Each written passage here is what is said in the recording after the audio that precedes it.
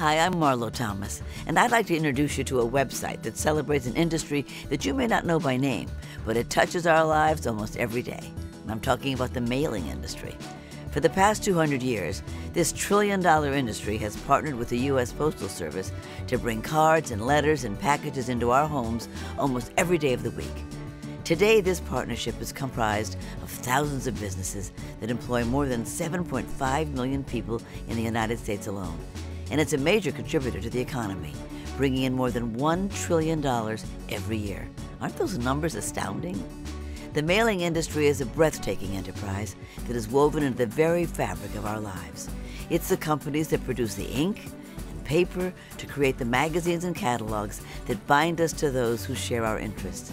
It's how millions of us still pay our bills and receive physical proof of our financial transactions. It provides information and entertainment, and more these days, lets us shop from the kitchen table for just about anything we need.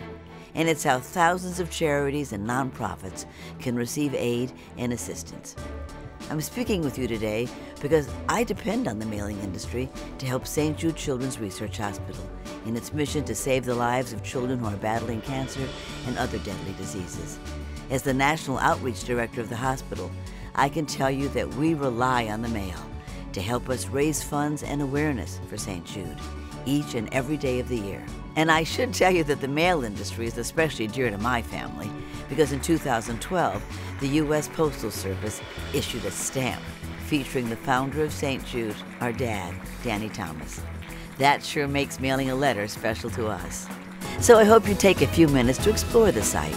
And while you're at it, think about how the mailing industry affects your daily life and helps others who are in need. And if you like what you see, tell your friends about it. Or better yet, mail them a card.